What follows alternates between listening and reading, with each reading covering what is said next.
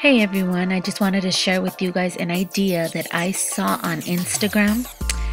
Um, the girl's name is House of Lacquer. She posted how to make these samples out of wood dowels. So I did it myself and I just wanted to show you how I did it. I got these wood dowels at Home Depot and I just got them cut to about 6 inches, 6 inches each piece. So when I got home, I got a file that, a file that doesn't really work anymore, like one that I'm about to throw away just to soften up the edges. Then you're gonna file, like if you were gonna prepare a nail, you're gonna just file wherever you're gonna sculpt the nail on. This is a good idea. I loved it because right here I'm gonna put the nail form on. I'm gonna start with the basic square nail, okay? I put the, it's a good idea for clients. When they come, there's no confusion because in their mind, a stiletto might be one thing and in my mind, a stiletto might be another. So this is a good idea so there won't be any confusion. It's helped me a lot because sometimes they come and they tell me, I want a stiletto, and then I'll do a stiletto and then they're like, it's too pointy, I wanted it rounder. I'm like, that's an oval nail. So that way there's no excuse, since the beginning they tell you what shape and exactly they want, and you have these on your table or wherever you work, and there's no confusion at all, and you have a happy client and you'll be a happy nail tech too.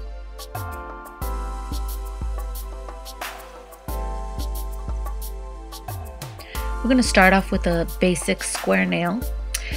I'm doing all of these nails with just a white acrylic, and on the top I'm using just my regular cover. It's a cover mix that I make.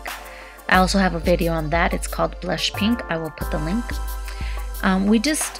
Whenever you're going to start any type of nail, it's good to just go to the free edge. The free edge, just go all the way up to the smile line. Make sure you define the smile line very well on both sides. Make sure it's even.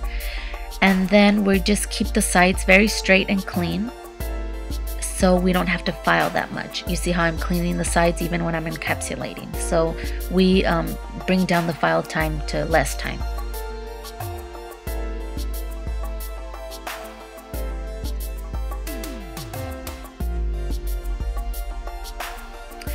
Now we're gonna do the oval.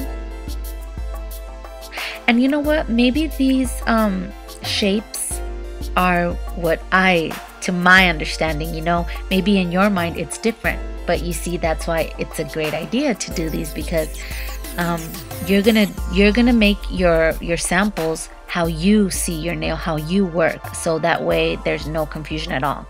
So this is how I do my oval nail, and this is the kind I always do on myself actually. Haven't done the pointy stiletto. I always do them oval and I love them.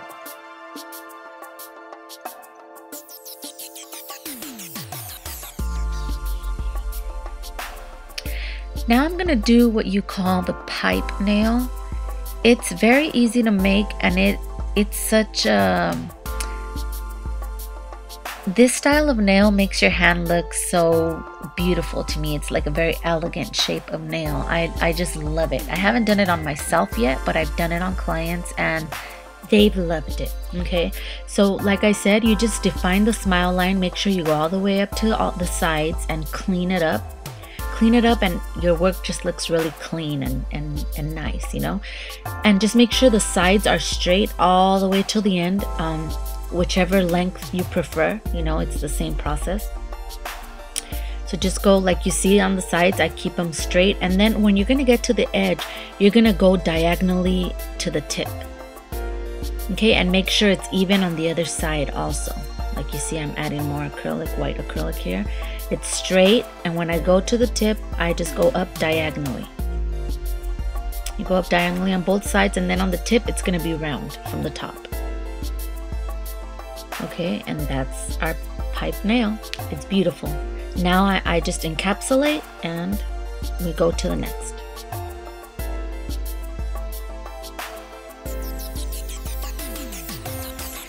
I'm sorry I didn't record at the beginning. I thought I was recording, but you'll get an idea. This is what you call a squoval because it's square and oval. The sides go straight and the tip is round. It doesn't go up diagonally like the pipe. It just goes straight, and then just the tip, you round it off like this. So it's oval and square in one.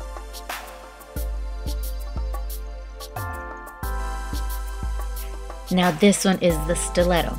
And the stiletto, the nail form, we're going to close it all the way. As you can see right here, I have it closed. The tip is closed all the way. And like I said, in every other nail, the tip, every other shape and style of nail, I start off by taking the acrylic all the way up to the sides, making sure my smile line is clean, and I clean it up very good. And the stiletto, you're gonna just put it on top. It doesn't really fold into the form, it's just all on top. Make sure you have the sides very clean,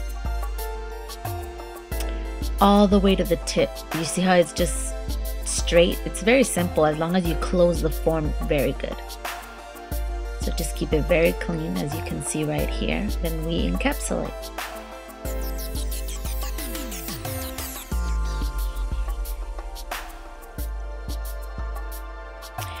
Now this is a very unique nail form. I actually love it, and it looks really nice, and it's very simple to do also, okay?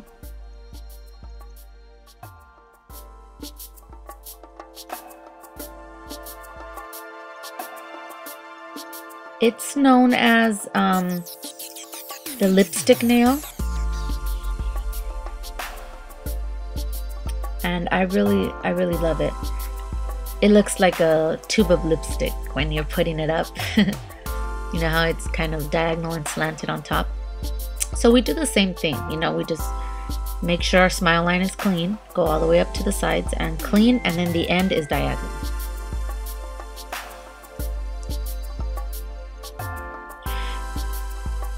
Now this is the edge nail. I love it. Lately, a lot of my clients have been wanting to try this style out. It looks very, for like I guess they want to try them out because it's Christmas time, New Year's, and they wanna, you know, try something different, you know, for the holidays. So I've been having some clients that have been wanting to try this out, and it looks very nice. But to do this form, to do this nail, the form, you have to fold it in half. I have a video on how to put the form. I will post the link. Also, you have to do one side first, then the other side, and just go straight on the edges, then go diagonally on the end.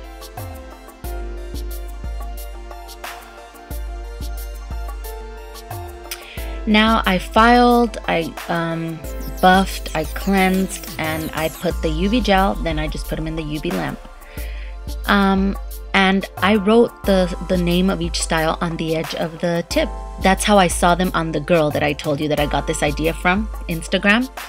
And as you can see, it has each shape on the nail. Before your client asks for a nail, they'll see it, and that way visually, you guys, there's no confusion. You know what there is, and there won't be when you finish, for her to say, oh, I didn't want this shape, I wanted the other one. So this will avoid a lot of confusion, and they look really cool too. So I hope you like this idea. Thank you for watching my videos. Bye.